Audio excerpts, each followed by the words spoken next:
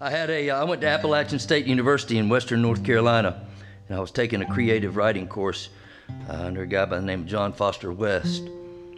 And it was one of those kind of classes where everybody sat around at a table and we would write things and come in there and read them. And this girl wrote this story, and I really don't remember the story, but I do remember what John said after this girl had read it. And he said, "You began that story with somebody riding into town.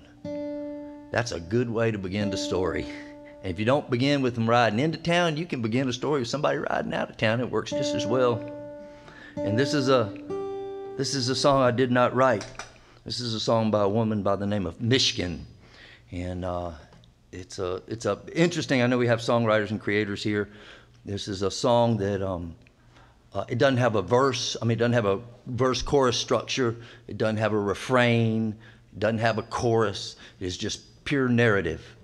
And it begins with a little boy by the name of James riding into a town that has a river running beside it. And we don't really know why they're coming into town. He's sitting with his daddy on this wagon. And then about halfway through the song, we figure out why. It's also an allegory, and you don't figure that out until the end of the song. Market Town by Middlin.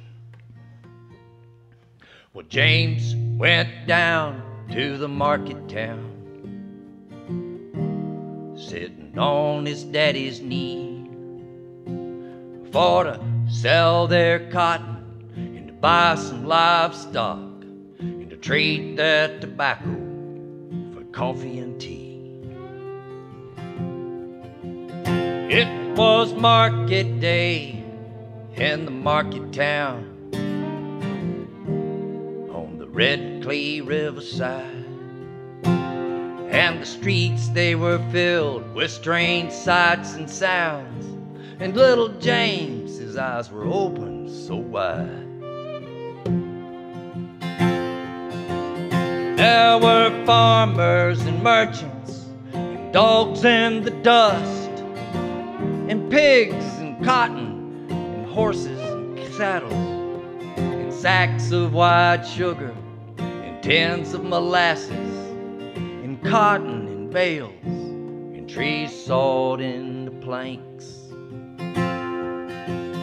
There was a man, his name was Green. He was there in the market town. He was dressed for business and he was working the crowd. James and his daddy, they went to see the man's wares in a little yard hidden from all the curious stares. That's where Green, the sole driver, with a whip in his hand, he set his stock to dancing and said, "Hey, don't they look happy?" But even little James could tell the difference in style between a grimace of pain and a smile. There was an old man of 60 with boot black in his hair. They trying to make him look younger, like there was work left in there. And a woman with 2 daughters and a girl with 1 son. And James' daddy, his eyes fixed on the little one.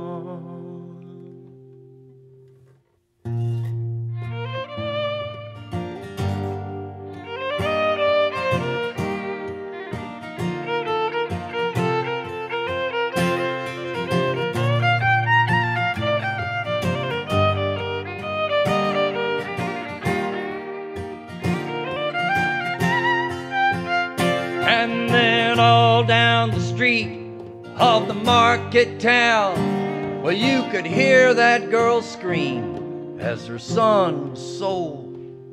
Oh, the barking and the bleating and all that haggling and cheating, well, it turned the blood cold. But Green plied his whip till his both arms was tired, and James saw the life leave that young woman's eyes. And then he and his daddy, they took their property away, and the scars have not healed to this very day. So take care of what you do here in your market town, with all your oil and barrels and your money stuffed in the banks you can kick dust over the blood on the ground. But then you're still just whooping people to dance. And even your child will see that. And then you're gonna see what we get